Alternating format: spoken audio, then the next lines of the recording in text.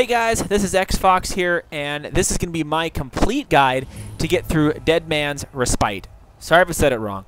Anyway, this is going to be, again, a complete guide from right when I go in all the way to right when I go out.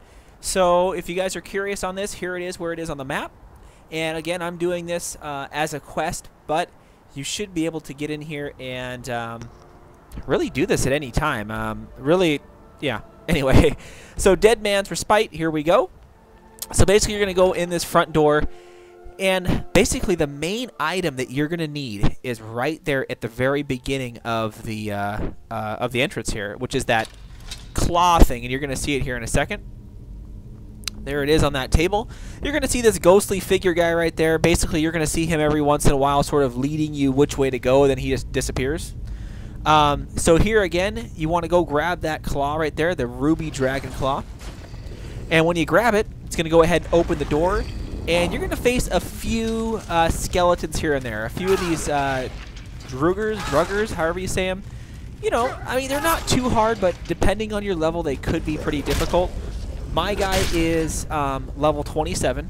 And, yeah, I mean, I can come in here and pretty much beat all of these guys down, no problem. I think you were technically probably supposed to do this way back when you were probably like level 15 through 20. So I'm thinking that's why it's been so easy for my guy. So here, you just continue down in these caves, and again, you're going to fight little pockets of these Druger guys that are absolutely no problem to kill. So we'll go ahead and continue on here. Pull this switch. Pretty sweet door there. Let's continue on. And again, you'll see that ghostly figure guy. I tried hitting him just cuz, but you know, he's just leading the way. So you're going to fight a few spiders here and there. Pretty easy to one-shot. And of course, I don't know where my companion, the Huntress, is. I can hear Bash and stuff off in the distance. So I use Leonis, the Huntress, the chick, who is basically like sort of like my guy, a big dual-handing, wielding type person. So I found her to be the best companion so far for my class because she deals a lot of damage, does a lot of the same hits. So I tried using a mage, but sometimes the mage would die pretty easy against, you know, when you have 2 or 3 or 4 guys coming at you. So I was tired of fighting alone, so here I'd rather use the Huntress to really do some damage. So here we're going to continue on. A few spiders are going to drop here. You're going to bash these things up. I got a little afraid here because I was thinking, oh, great. These things, you know, usually spit that poison on you. Probably going to die. But, yeah. So here, going to go ahead and pop healing just in case.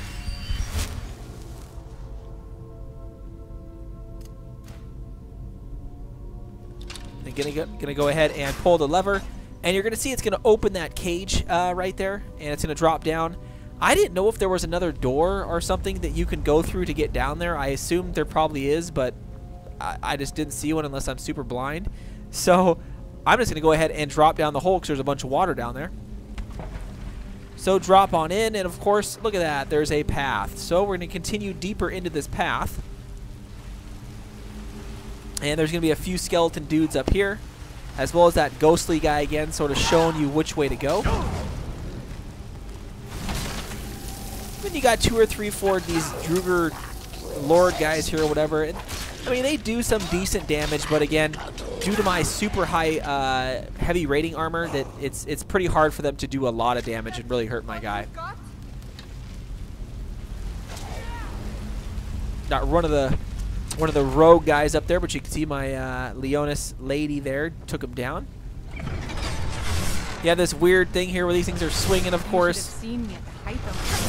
So I'm just going to run through them, I don't care, and pull the trigger to stop it. Perfect. Now my companion can run through.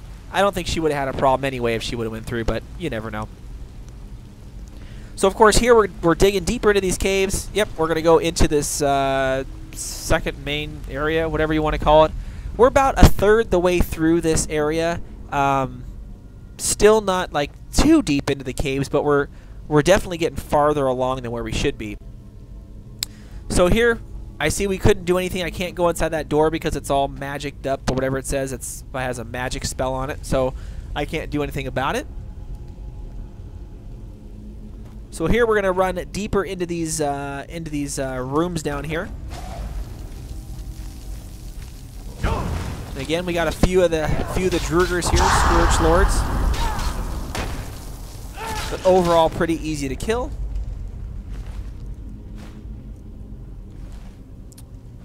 Really nothing that great from him there. I thought that was some type of cool thing on the wall, but it's just his ice or whatever he casted.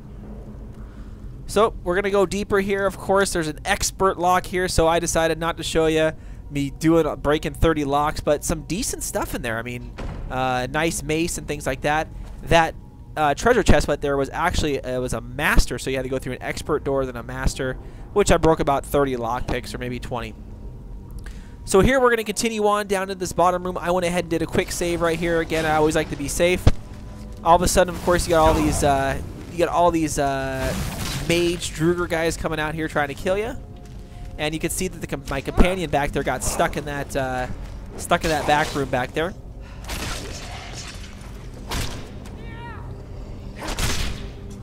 And I'm beating all of them down, absolutely no problem. So here I'm figuring, okay, I gotta get down into that well right there. So here, after I kill all of these Druger guys, all these skeletons, I see that I can't get back out, so I'm gonna go ahead and pull the lever. Of course, the lever is gonna open that door to the parallel thing to go down there. And this is where that guy is gonna be who has who's been that ghostly apparition. He's actually down there. He's dead, so I don't know, if it's ghostly apparitions telling you to come find him or something like that. So here I wasn't quite sure. I was just looking around, making sure there's nothing I could find or get or anything like that before I head down this well. So perfect, here we go. Go ahead and head down this well. And you can see that he's stuck down here behind this rock thing. What a bad way to die when you're stuck in this back room here. So you can see there's his aspiration. Gonna go ahead and check him out. Make sure you grab that book right there. I couldn't get on it right there. Grab the book. Go ahead and keep it. And then you've completed this quest to get this book like you're supposed to. There we go. And again, if you guys didn't already know, this is the mission. If you want to start it, you guys can go to the Bard's College all the way back by the, I think it's called the Blue Diamond School or whatever it was. Anyway, yeah, so here we go. What's going to happen here is that aspiration ghost is actually going to walk back up those stairs and turn off that magic spell that was put on that door.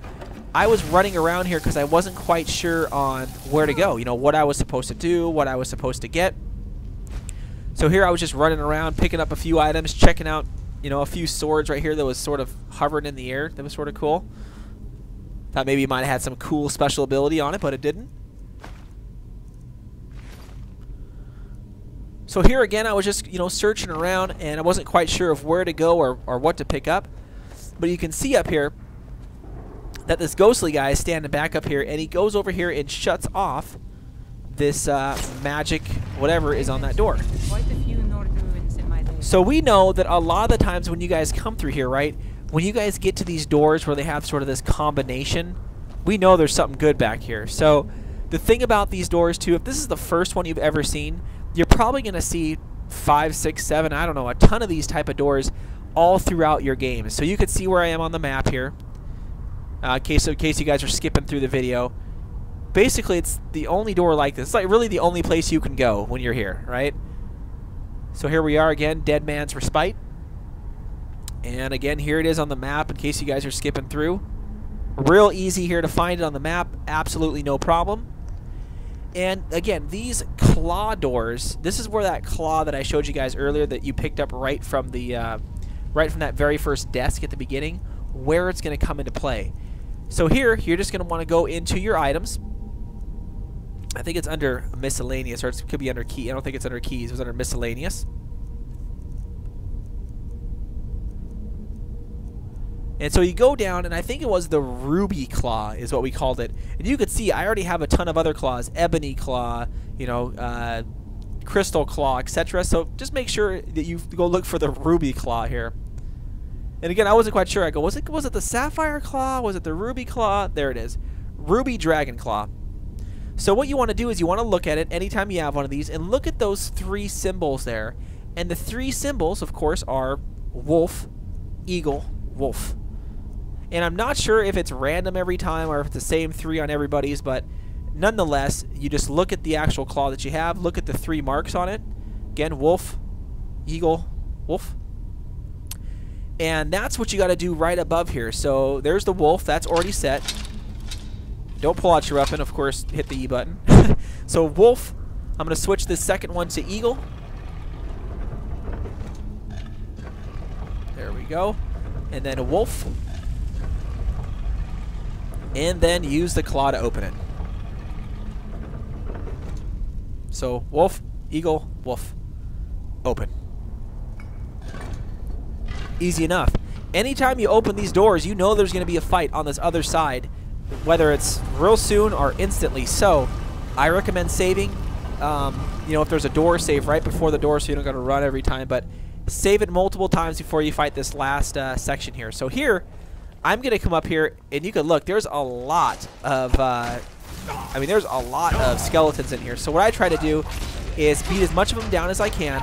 I do recommend using a companion here. Coming in here by yourself, and with that ghostly apparition guy, you might have a little bit of a problem. But me, absolutely no problem, because I got, you know, basically 3 guys with me here. Or 2 guys with me here, 3 total, of course. But still, you could tell, even with my armor masteries and all that stuff, my guy is still getting beat down pretty hard. So here I'm going to go ahead and pop healing to try and get healed back up. And you guys haven't even seen the last boss in here yet. He's called like One-Eyed, the King of One-Eye, or King One-Eye, or something like that. So you're going to see him here just in a second. I'm going to go ahead and drop that. I really didn't need that there. Just taking a look over my items here, just figuring, you know, maybe I should use that. Nah, let's just keep with my Withrad weapon that I have there. So here we go. We killed off the first wave, and of course you're going to see the main guy step up there. You can see does a nice call that pushes stuff out, and here he comes. He's ready to rock and roll. And my technique is I'll let the other 2 guys, that ghostly aspiration, as well as my companion, to beat this guy down a little bit here, because he would be very difficult to beat if I was trying to do him, you know, with just the ghostly apparition guy. So what I try to do is kill off a lot of the smaller Druger guys here, so that way the 2 other guys can focus on the one-eyed king guy there. So kill off this last guy here, and if I look back, perfect. They went ahead and killed him for me, which is great because he was super, super tough. So perfect. We killed off that whole wave, so that's how I was able to beat it. I know a lot of people were telling me or messaging me saying, hey, I'm a mage and I can't beat it.